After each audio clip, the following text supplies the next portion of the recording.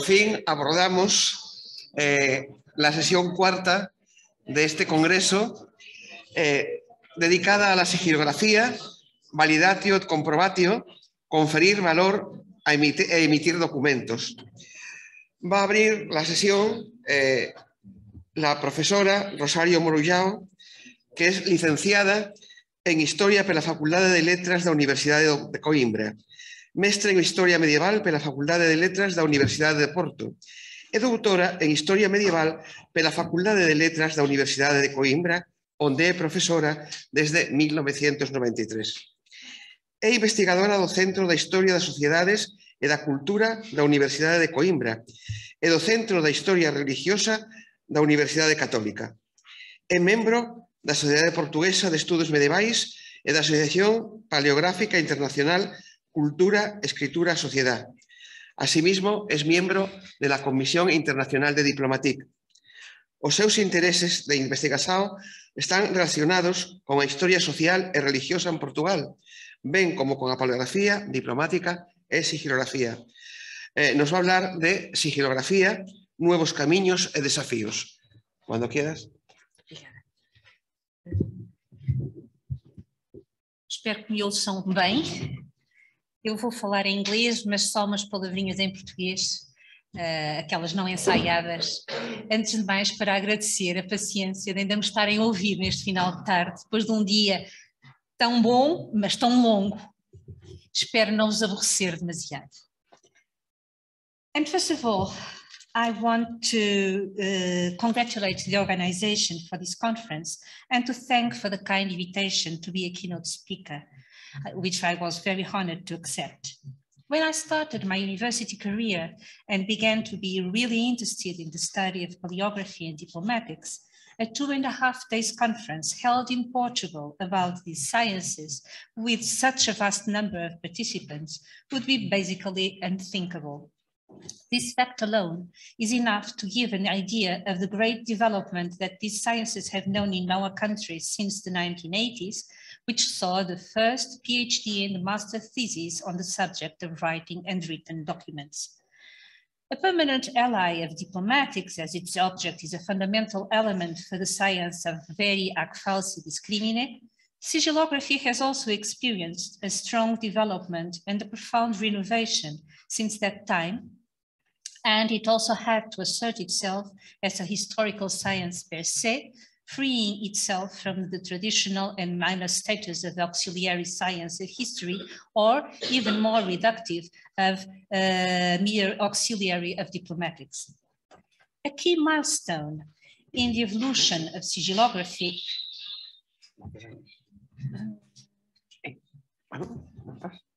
não está aqui a passar. Com o rato, onde é que está? Vou com o rato do computador. A ver se dá. Deu. Agora já deve dar. Okay. A key milestone in this evolution was Michel Pastoreau's book on seals, including in the collection Typologie des sources du Moyen Âge occidental, published in 1981. The author makes in this book a true apology for seals as historical sources, presenting the unique features that make them privileged and rich witnesses of the human past. They are multifaceted, combining images with writing. They were made to guarantee authenticity, thus the information they provide is trustworthy, unless, of course, in the case of forgeries. And they usually bear a precise date, that of the charter to which they were attached. Furthermore, they were used everywhere in Europe from more or less the 12th century onwards by all kinds of institutions and individuals, which means that there is a very large number of seals allowing the application of statistical methods in areas where it is normally not possible to do so, like art, history of mentalities, or material culture. In addition, seals, both matrices and imprints, are the product of craftsmanship, providing us with knowledge about metal and wax manufacturing techniques, the art of engravers and goldsmiths, even the work of leather and textiles used in its attachments, and sometimes in the packaging of seals. In his little book, Pastoral proposes the creation of rules for critical analysis of seals, which were lacking at the time, and demonstrates the fundamental contributions that this study can bring to areas as diverse as diplomatics, heraldry, archaeology, philology, onomastics, paleography, epigraphy, the history of law and institutions, the history of art, culture, religious and mental attitudes, social structures, material life. In the 40 years between the publication of this work and today, there have been many advances in sigillography, not only in several of the paths pointed out by Pastoral, but also in other fields. It is about some of these advances that I intend to speak today, as well as about what I consider as the most important challenges sigillography faces today. Without worrying about being exhaustive, I will try to focus on what have been the sigillographic developments, mostly in Western Europe, with a special emphasis in France, Belgium, Spain, and the United Kingdom, which I know best, and of course, also and mainly in Portugal. And let us start by a quick look at what existed during until the 1980s in order to better assess the progress that has taken place. And of course, this is trying to resume all this means that I'm going to simplify and trying to give the main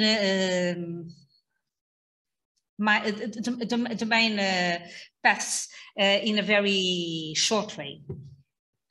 Well, until the end of the 1980s, the main works in the field of sigillography were essentially some catalogues and seals inventories.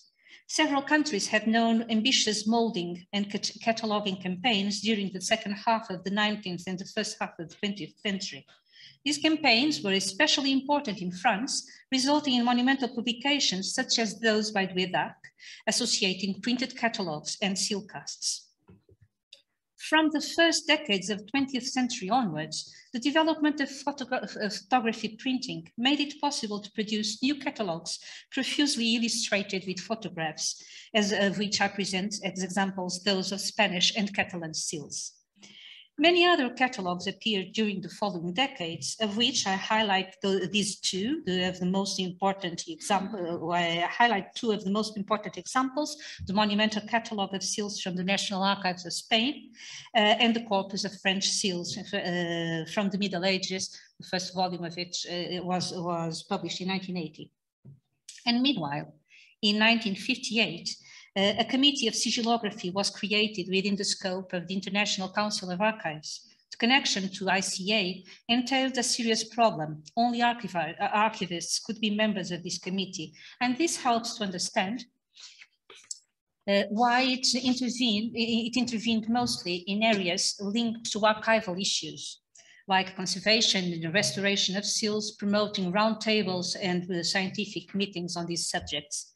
The committee also sponsored the edition of the International Vocabulary of Sigillography, issued in 1990, and fundamental both for terminological accuracy and for the creation of specific methodology for describing seals.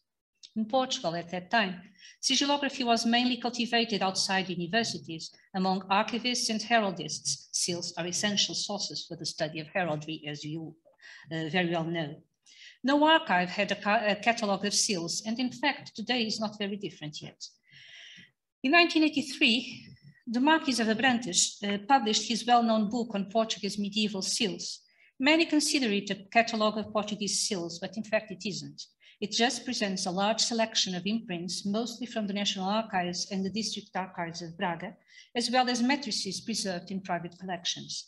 With all its flaws and errors, this work came to render an enormous service to Portuguese sigillography and was the basis for many studies carried out until the 21st century and the appearance of new approaches to seals. The Marquis was a member of the Portuguese Institute of Heraldry, which sponsored and published, as it still does today, many of the sigillographic studies carried out in our country, thanks mainly to its journal Armas e Troféus. This kind of societies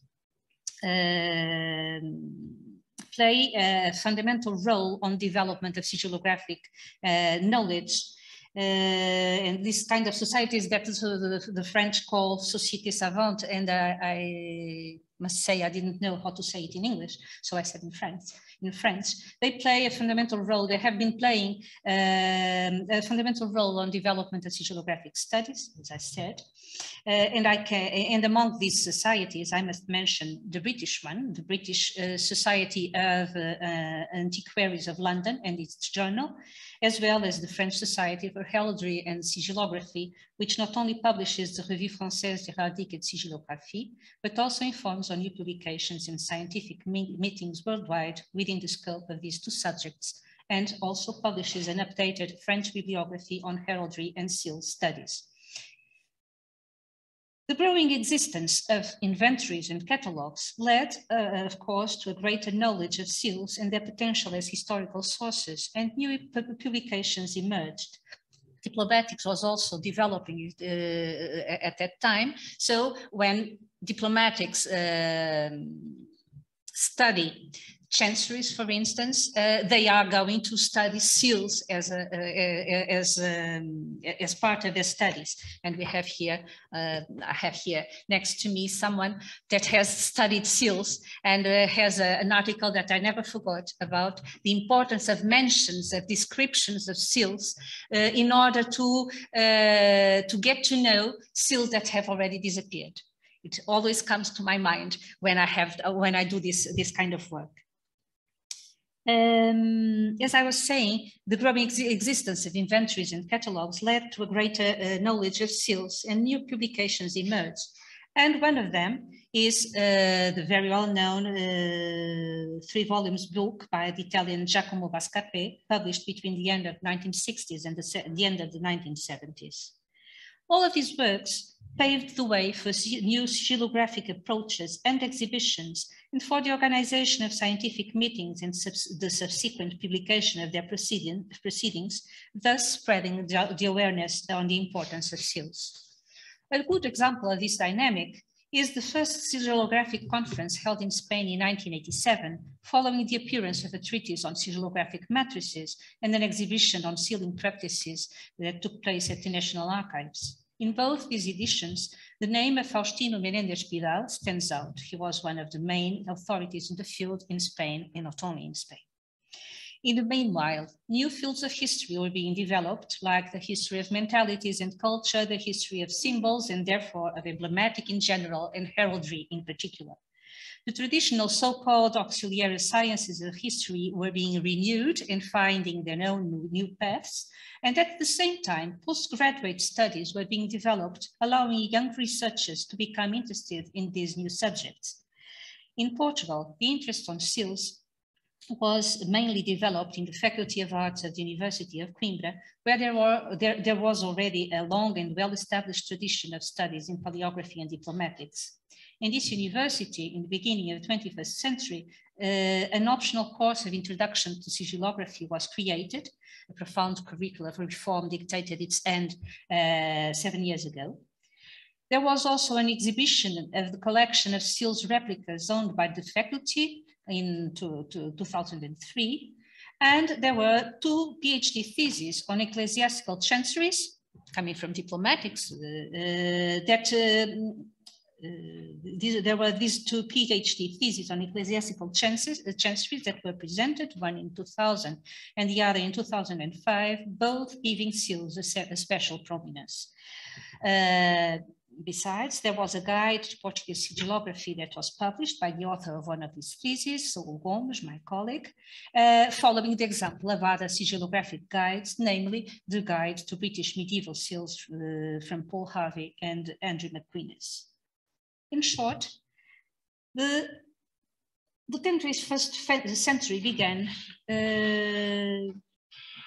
with a strong growth of sigillographic studies, which follow multiple paths, among which I highlight these 7 that you can see here.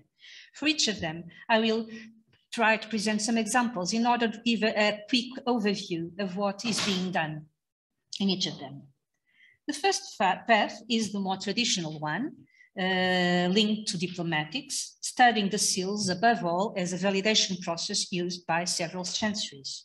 We find these approaches, especially in studies like the 2 PhD theses I just mentioned, but also in catalogs and seals used by several entities, by religious orders, for instance, by kings. We have here 2 examples of works in this field. Another traditional path connects sigillography and heraldry, as seals are one of the oldest and main sources of heraldic representations, as I just remembered. As examples in this area, I allow myself to present an article written by 6 hands, 2 of them mine, on heraldry on Portuguese secular clergy medieval seals, and the poster announcing the first conference on heraldry and sigillography of the Iberian Peninsula that I have organized in Coimbra in 2018, together with a colleague from the Complutense University.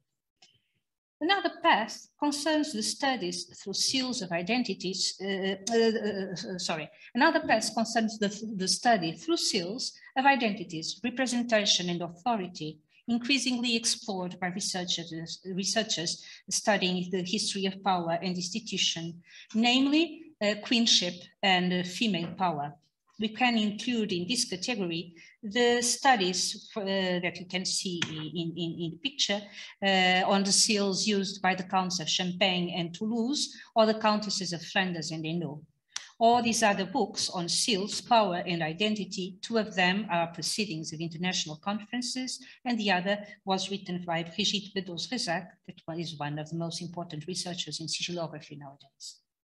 Another field is especially linked to art history, not only studying seals as artistic objects, and we know many of them were made by talented goldsmiths or designed by renowned artists, but also analyzing their iconography,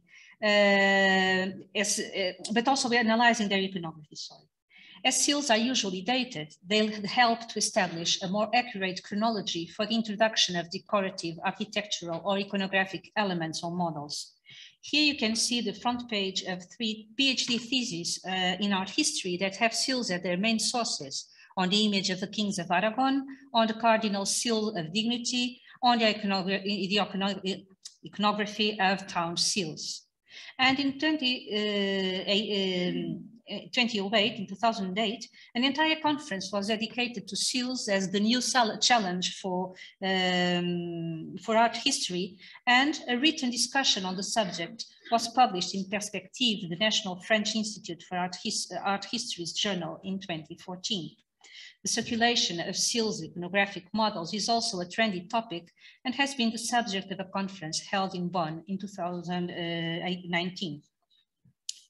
Yet another field, and the most promising one, concerns the studies on the materiality of seals, applying new technologies for analyzing their composition and the way they were manufactured, such as, for instance, computerized axial tomography developed by Philippe Jacquet in this study on seals from the archbishops of Rouen. There are studies on the problems presented by wax and lead, in this case by lead, and you can see the difference between the 2 seals, the one that was before restoration and the after the restoration. This was made in Coimbra by a chemist. So that was studying for her master project precisely what happened to the lead and how to try to solve this problem, or at least to stop it, to stop development of this mold, or we say that. There are also new and more efficient ways of reproducing seals that are being developed, using techniques as reflectant transformation imaging. You can see some photographs, but we can't see them in photograph. You must see that moving, because it highlights in different parts of the seals. And it can be very useful to read the inscriptions, for instance.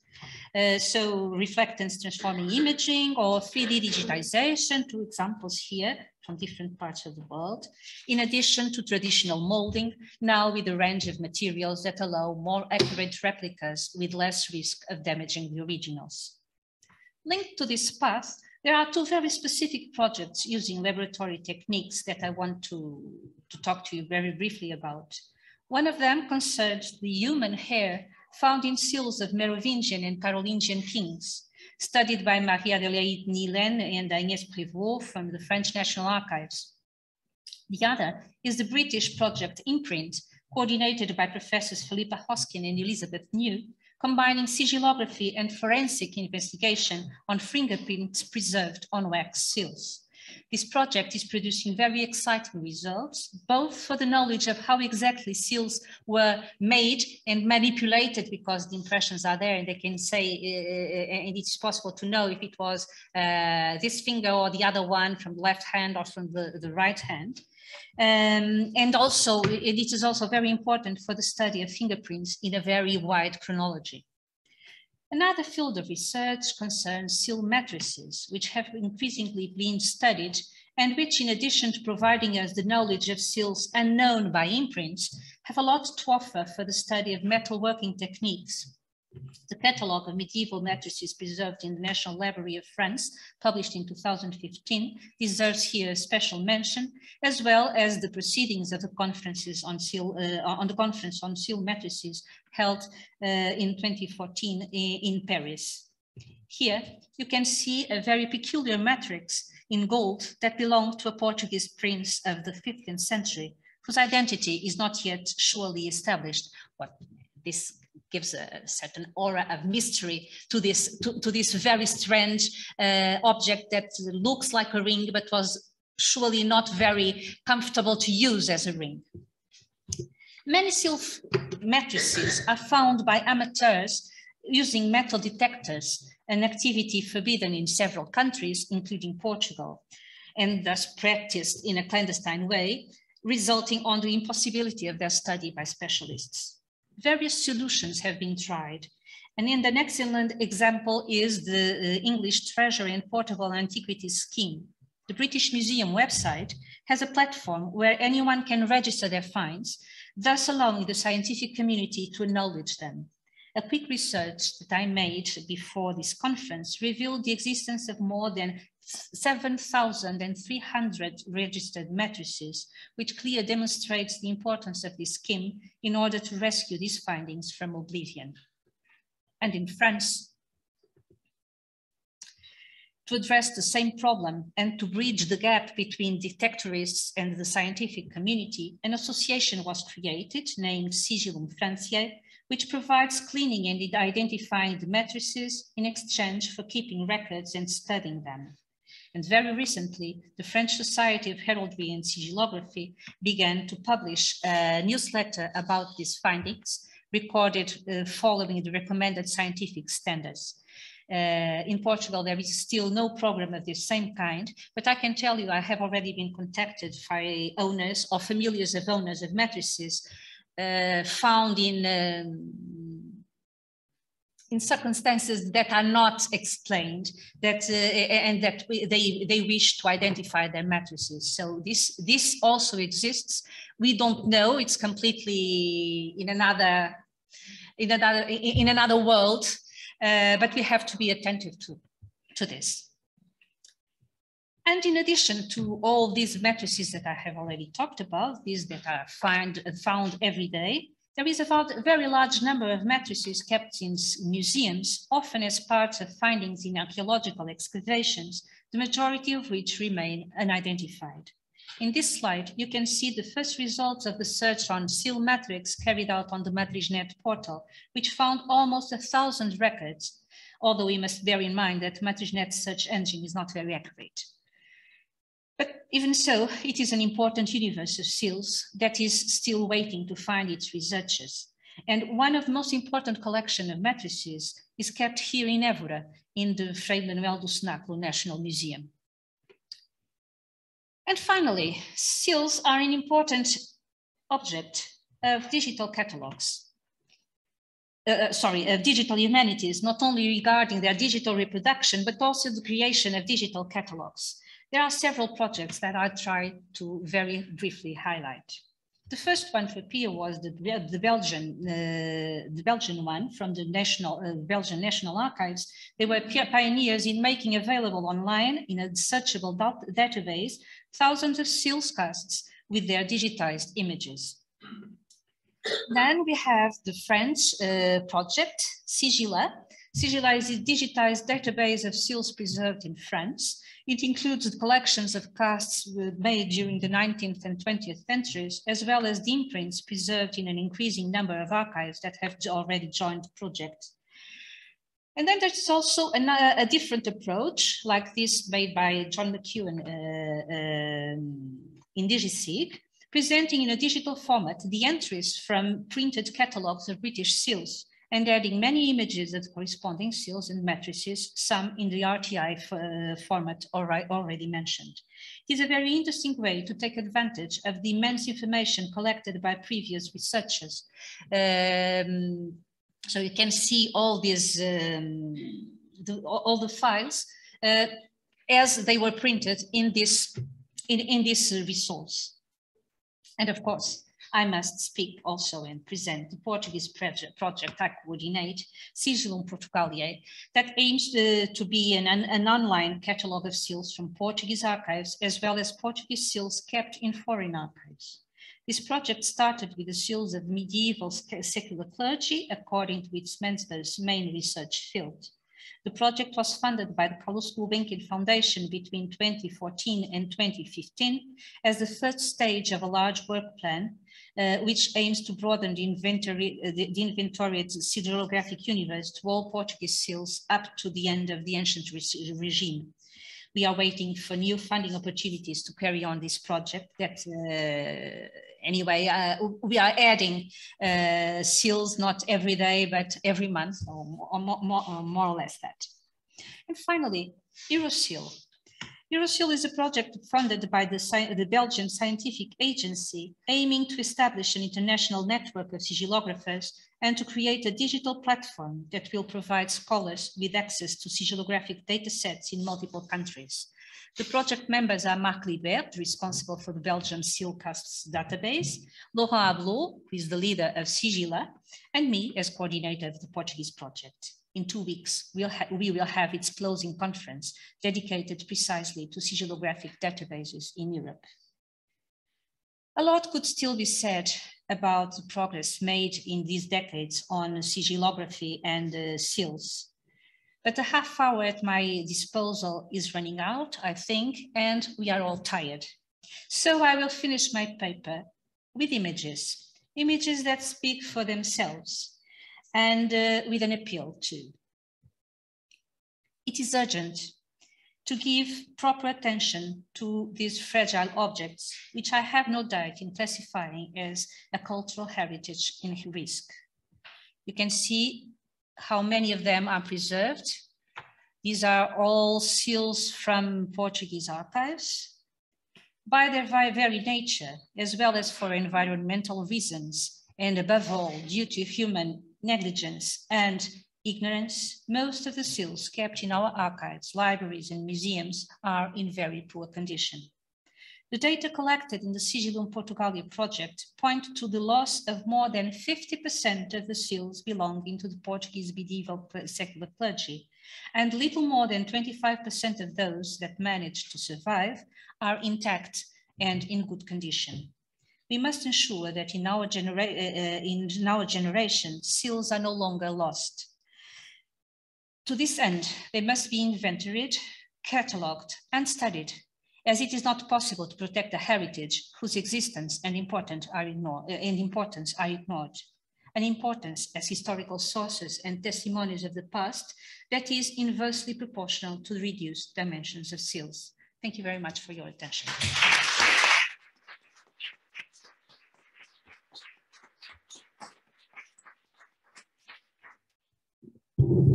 Muchas gracias, doctora Morujão, por su documentadísima exposición, por cómo nos ha llevado de la mano a través de la historia del estudio de los sellos y de hacernos ver clarísimamente en esta última imagen que todavía está en pantalla cómo los sellos han padecido por su fragilidad y por algo que usted prudentemente no ha dicho, que es por el ansia de muchos coleccionistas que, bueno, yo tengo un recuerdo de un convento de Sevilla en que no nos dejaban entrar hasta que una monjita nos dijo es que una vez sacamos por el torno unos documentos con unas medallas para ellas eran medallas maravillosas, y cuando los documentos volvieron al torno no tenían las medallas. Entonces la depredación ha sido también algo muy duro para la sigilografía. Ahora es el momento, por favor, de si alguien en la sala quiere hacer alguna pregunta a la doctora Morujão.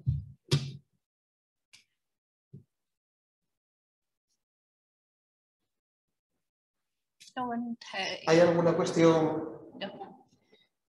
Just to add a little something to what people just said, there was also the practice of cutting seals in order to protect them. So, for instance, in the National Archives in Madrid, I think that was the practice, the regular practice, without noticing that they were mutilating the charters. They were cutting what proved their authenticity, or part of what proved their authenticity. In Portugal, there were some cases where they did that too. For instance, when they made those manuscripts, those fictitious codices in Portugal archives, district archives, the books with the charters from the cathedral chapter, they have no seals. They were cut. I think they were lost, or anyway, no one knows where they are. And in the National Archives, I was told there are also some boxes with detached seals, and I was told someone lost the envelopes where the information from where those seals came from were. So they're trying, no, they're not trying. They asked me to try to identify them. This and collectionists explain a lot of the losses, mostly, for instance, royal seals. We have very few royal seals remaining. Sí, el problema de las colecciones es que no han dejado huella de dónde han salido, no quieren decirlo de dónde han salido. Entonces tenemos el sello sin el elemento que le dio vida, que es el documento. Si no hubiera habido documento, no habría habido sello. Eso está clarísimo. Y nos merman, y de hecho, todo hay que decirlo, que los primeros catálogos se dedicaron casi exclusivamente a describir la tipología sigilográfica. Y no, hay que esperar mucho. Quizá aquí en España, el primer Congreso de Sigilografía que hubo, en donde se le diera la importancia debida al documento.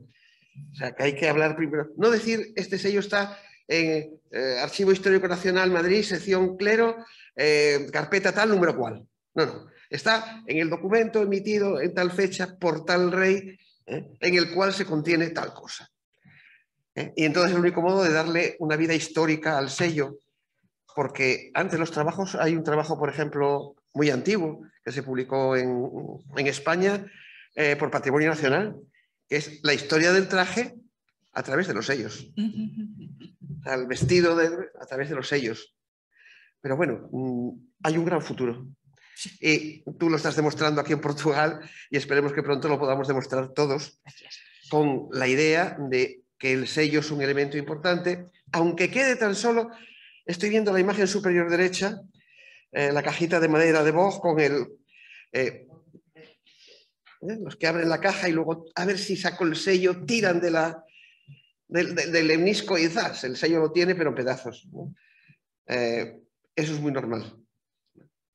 Aunque se han protegido los sellos de cera a partir de la Baja Edad Media y la Edad Moderna, los pendientes en cajitas de madera o de metal o lo que sea, siempre hay el curioso que levanta y a ver si me lo llevo, ¿no? Y se lo lleva. Se lo lleva, no, nos deja a todos, a él y a nosotros sin ello. Gracias de nuevo, doctora Morujão.